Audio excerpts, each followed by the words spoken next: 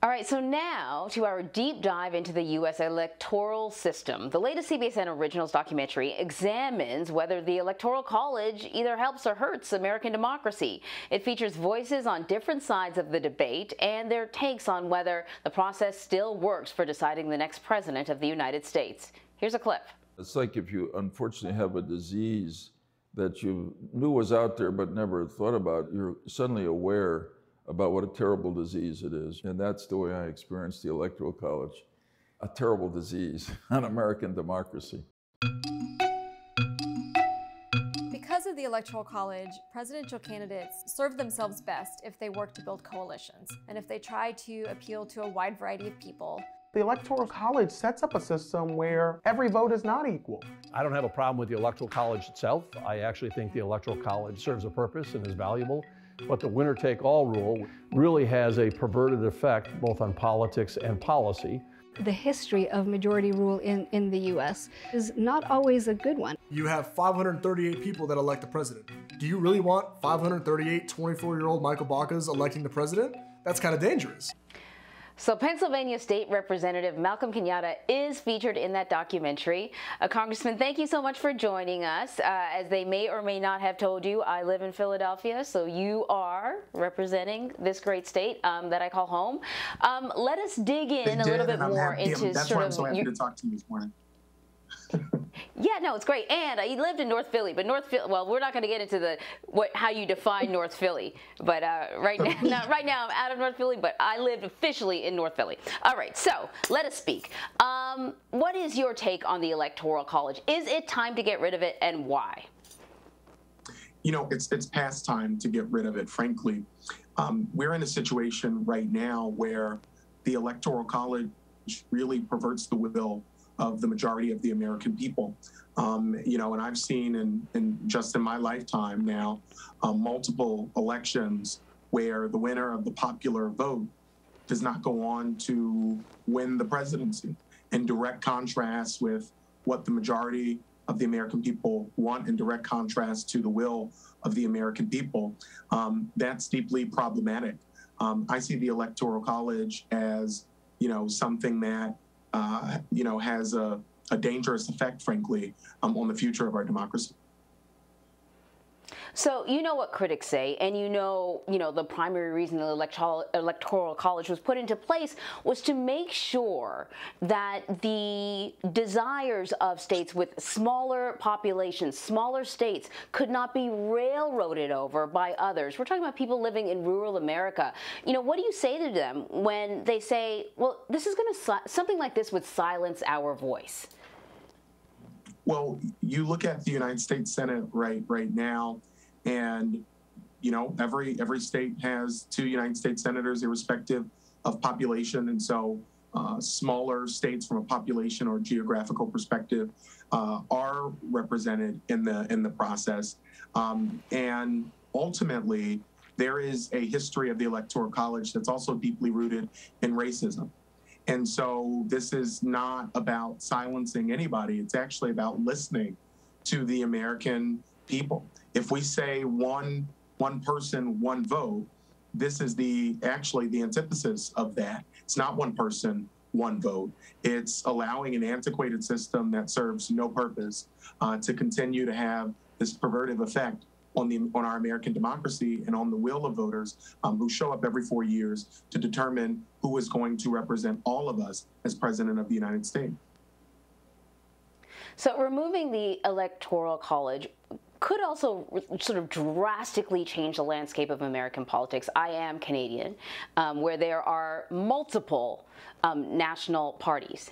But one of the things that the Electoral College does is make it a lot tougher for a third-party candidate to rise to any level of influence. They can sort of, every once in a while, they rise up and they become kind of single-issue candidates, and they may, you know, push the conversation, but it's very difficult to get a foothold.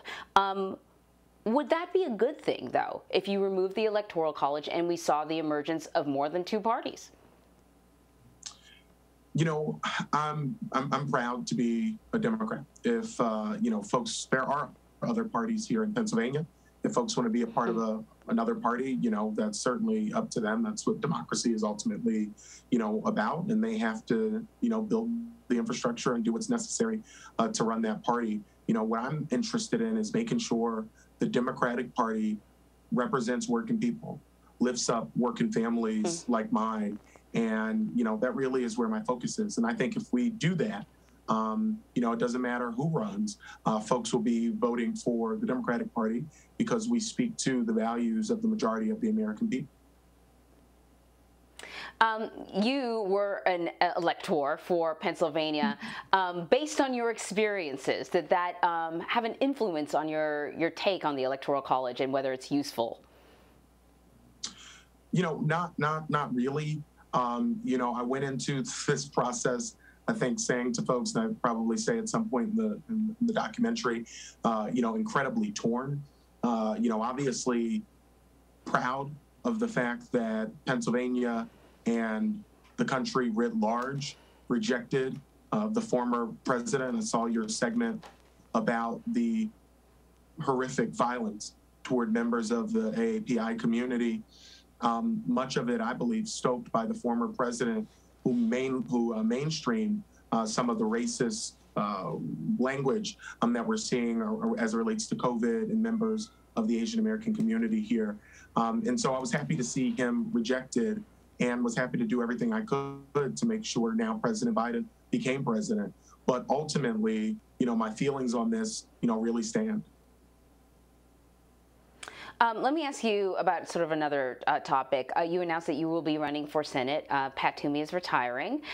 So another kind of hot issue in the Senate right now is the filibuster and whether or not it should go away. Obviously, being in the House, you can see the ease at which how easy it is to pass sort of large pieces of legislation in the House when you just need the majority.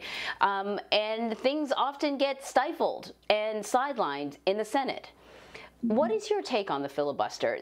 The current president sort of alluded to the fact that he's open to maybe reforming it, but not getting rid of it.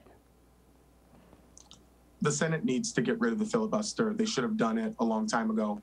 If I'm elected to the United States Senate, you can expect me to be a passionate, ardent, and continuous advocate for us to get rid of it. The filibuster has been used time and time again in our history to stymie progress, particularly as it relates to marginalized communities and working families in the United States. And so this is something that is necessary for us to deliver for the American people. You know, you have folks who act as if the filibuster was delivered to us from on high. It's not a part of the Constitution. It is not something that is necessary for the Senate to function.